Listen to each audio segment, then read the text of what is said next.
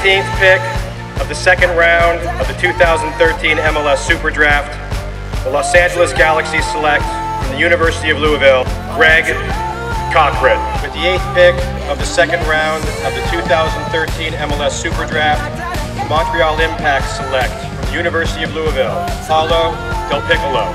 With the first pick of the first round of the 2013 MLS Super Draft, the New England Revolution select a member of Generation Adidas and a defender from the University of Louisville, Andrew Farrell.